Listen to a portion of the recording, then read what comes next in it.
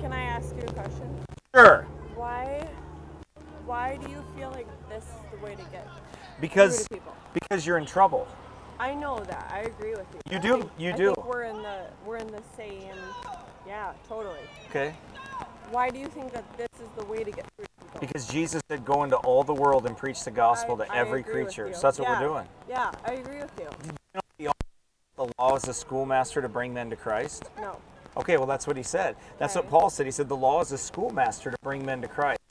And Jesus said, if you love me, keep my commandments. Yes.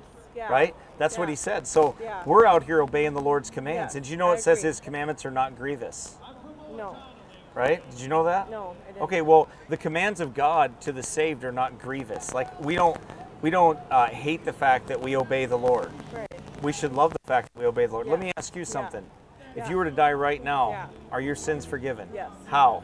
Because Jesus died for me. Okay, if Jesus died for you, then let me ask you a question. What do you think about the Bible when it says that no drunkard shall inherit eternal life? In 1 Corinthians chapter 6. What do you think? I've been forgiven for those sins because I asked Jesus to forgive Well, let me ask you a question. Are you continuing in sin? No. Are you continuing to drink? No. Are you continuing to party? Are you continuing to do things that are against God's law? Not in that way, no. Okay, well, what way are you then? Are you breaking God's law daily? Yes, because I'm a sinner. Okay, but do you desire to do right? Do you desire to follow the Lord? Yes, absolutely. Okay, well, let me ask you a question then. Why would you go in here then? Why would you go to this concert and celebrate things that are totally against what the Bible would say? They're not against what Okay, God would say. okay, let me give you an example. Drunkenness. Yeah. People are going to be hammered in there. Yeah. They're hammered right now walking in there. Yeah. All right? Yeah. The Bible says that we're not to have pleasure in them that do wicked. Yes. Right? Yeah. A lot of this music promotes promiscuity. Yeah. It promotes fornication. Yeah. It promotes sin. Yep. It promotes adultery. Yep. It promotes drinking alcohol. Yep. It promotes promiscuity, like we said, all those things. So let me ask you a question. Should a Christian be a part of that? I think we're to live in the world but not be of it. Yeah. Okay, well then if you're going in there and partying with them and do it around those things, aren't you being part of that? I'm living in the world but not being of it, yeah. But you are being of it then. If you're going in there and partaking in the same things, the Bible tells us not to be a partaker of those that are a part of those things, but we're to be different. The Bible says that if any man be in Christ, he is a new creature. Yeah. Old things are passed away. Behold, all things are become new. Yeah. That means that we're different. Yeah. That when we get saved by the grace of God, we're changed and we're different. We're not the same people we used to be. Yeah. So then, you and I should have a desire then to follow God. Yeah. I totally agree. Okay, but you're halted between two opinions though, because I actually believe you. Yeah. I actually think that you do want to follow God. Yeah. I think there's I don't know you, but I think there's a good chance by the conversation that you're having and the tone you're having that you are interested in that. Yeah. But here's the problem: you're halted between two opinions. You're still following those things, and you're still trying to follow God at the same time. I think a lot of times I am. Yeah. Okay, so then you're conflicted. Yeah. I think a lot of times we are.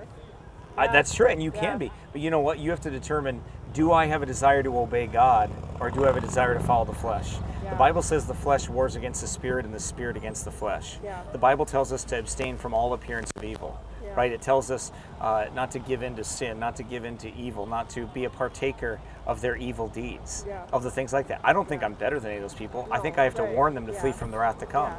Yeah. That's what my question was. Like, why are you out here? Well, I'll give you an example, okay? Yeah. My goal out here is to preach the gospel, to show men that they are lost and dead in sins, and that they need to be forgiven of their sins, right? And that when you do get saved, Christ makes a difference. Here's the other thing I'm here for. Yeah. We're also here because there's people like you that are here that quite possibly are a Christian. Yes. Yeah. And they need to walk with God, and they need to be encouraged to think about what direction they're going to go in their life, right? So I'm here. I'm not here because I hate anybody. I'm here because I love people. That's why I'm here. And I'm not here because I'm not here to condemn you. I'm here to tell you that when the Lord saves us and changes us, He makes us new creatures, and that you should follow Him. Yeah. That's what God wants you to do. I believe that. Even seeing you, like when I walked across, I'm like, I don't believe this is someone that's condemning people that is going to a country concert. No. I was just curious what your goal is standing here. Because to obey the Lord. That's our goal. Yeah. For sure. Yeah. Okay? Yeah. All right, think about it, all right? Yeah. Read that when you get a chance, all right? Yeah. Thank you. Awesome. I appreciate that. Thank you. How about I shake your hand, okay? Because I'm married, so I don't hug women, okay? Well, my husband husband is over there. I appreciate that. Thank you. Thank you.